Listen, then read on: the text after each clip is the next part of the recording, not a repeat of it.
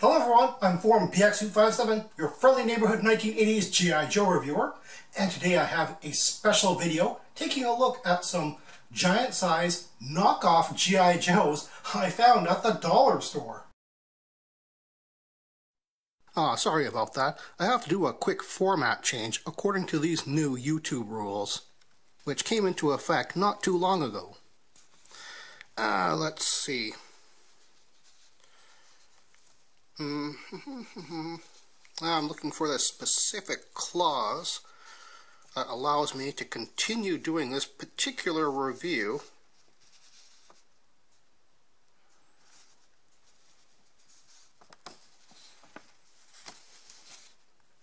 Here it is, Clause 3A. If you review any knockoff product equal or under dollar store quality level, you must show the items on a brown Chesterfield or couch at all times. Well, that's very oddly specific. I don't know why YouTube would want that in their contract, but, well, here we go. And here are the knockoff G.I. Joes. As you can see, they don't quite fit into the camera frame because they're kind of large. They're almost 6 inches long. I'm going to pop one open. And I got these at Dollar Tree. And here in Canada, Dollar Tree isn't quite as common as Dollarama is. Dollar Tree is, I think, the US branch. Anyway, yeah, we do have Dollar Trees here, and this is the only place I found these. As a matter of fact, I didn't actually walk into the Dollar Tree looking for these, so I did quite a double take when I saw what looks a lot like Firefly. And then I dug deeper into what looked like a whole bunch of other generic kind of looking guys. I found this guy as well, who was based on Heavy Duty. So I'm just going to pull these things open. There's nothing on the back, really. One thing I did find interesting was they're calling this an action playset, which is not correct. And yet the French is figurines articulés, which is articulated figurines, which is correct. I guess they just favor the French there. Anyway, let's just pop these things open, because this is actually the first time I'm taking a look at anything like this.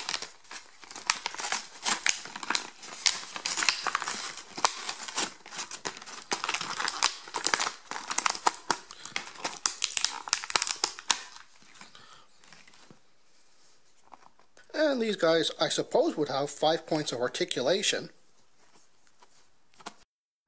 Yeah, head, arms, legs, and that's about it.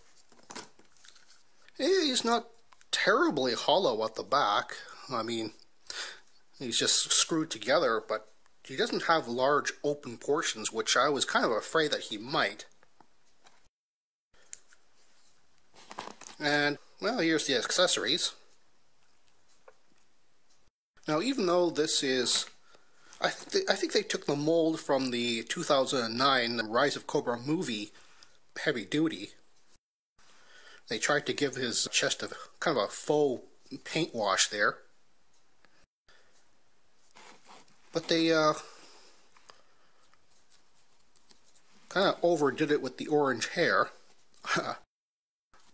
But, you know, his eyes are not badly painted.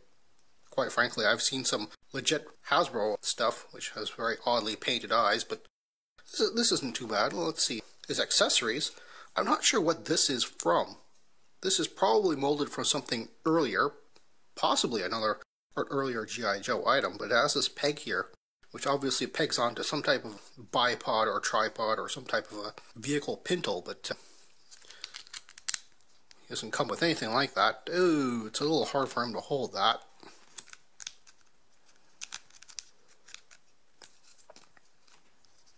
Oh, his right hand actually holds it quite well.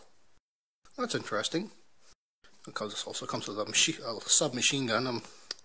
His left hand seems just a little bit too big for that. I'm not sure what this is from either. However, this is actually the whole reason why I bought this particular figure, is because of his backpack. It has one tiny little peg here. And, come on. Yeah, haha, I got it to stick in there just a little bit. But as you can see, this is actually molded off of Firefly's backpack. Firefly is probably a character that a lot of people are far more familiar with. So let's pull him out of the card.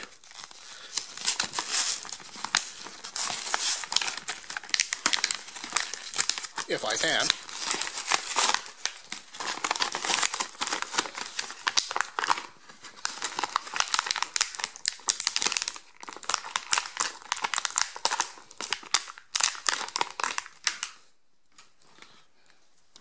And here's Firefly. He's got kind of a rough paint job on his face, but again, it's not terribly bad. I mean, when you think about it, it's pretty accurate to what the original Firefly actually had. He has several colors going on. I think they overdid it with his boots there, or maybe they underdid it. One side is not like the other. Then again, now that I'm taking a better look at it, he does have quite a few holes in him. And they didn't bother to put the camouflage on his back either. Oops. And let's take a look at this guy's accessories. Now this is something that I am quite familiar with. This is a gun from the 1986 Leatherneck, only scaled up quite a bit. Well, that's very interesting. He also comes with a backpack and a very science fiction-y looking gun. Very appropriate because they're both from a 1991 sci-fi.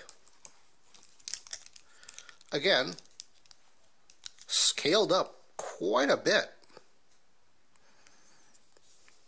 And as you can see, these have little pegs for wires, and they've actually left those pegs in.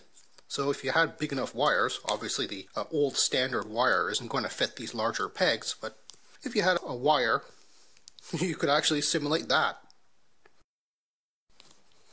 And of course, this last bit of accessories comes with his rather infamous walkie-talkie. Some people call this a detonator, or just a random radio. Oops. And of course, here's a 1984 Firefly. So you can just see just how big they've scaled up this particular accessory. Of course, this mold is not based on the 1984 Firefly. This is most likely due to its stitching and the molded in knee pads. This is probably something from 2005 to 2008, I would say. So this probably would have been based on more of the modern articulated figure rather than this older version. But here you can actually see the size difference between a 3 3/4 inch figure and a 6 inch figure. So this is kind of what you would expect from maybe Hasbro's G.I. Joe Black series, I suppose. And now, one of the reasons why I bought poor old Heavy Duty here, unfortunately this is the only Heavy Duty I have, and well, they're nothing alike really. I bought him for the backpack. So we have a backpack and his radio, and we have an almost complete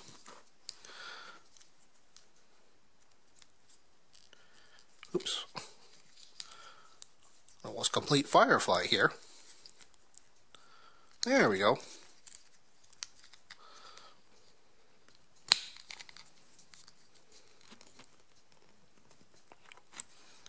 I'm afraid I can't really put this in very well.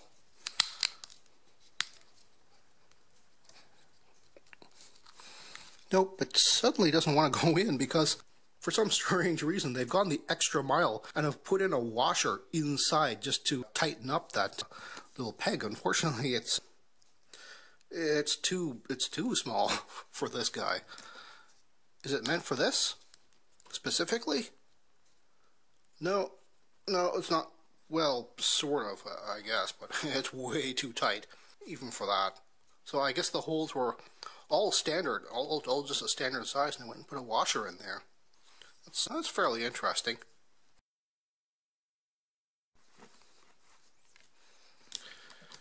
Anyway, oh, I should probably show you the original backpack, because they've scaled this up massively, and I'm not sure if the backpack ever changed between the 1984 original and the 2000s version, but even though the shape is all right, some of the details have changed. Let me just, whoops, take off the cover there, and the insides are relatively the same, but just sort of oriented differently. Very interesting, that. Well, unfortunately, I wouldn't obviously recommend this for any collector unless they want to collect something that's relatively cheap and, well, a good laugh. But they might make some good, at least good custom fodder if you're trying to make any 6-inch versions of your favorite characters. They obviously come with quite a few accessories that are from original G.I. Joes. So there's that. Well, thank you for watching this very odd video. I'll be back next time with another proper vintage G.I. Joe review.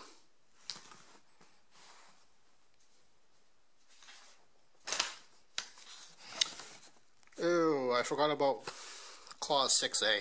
Sorry about that.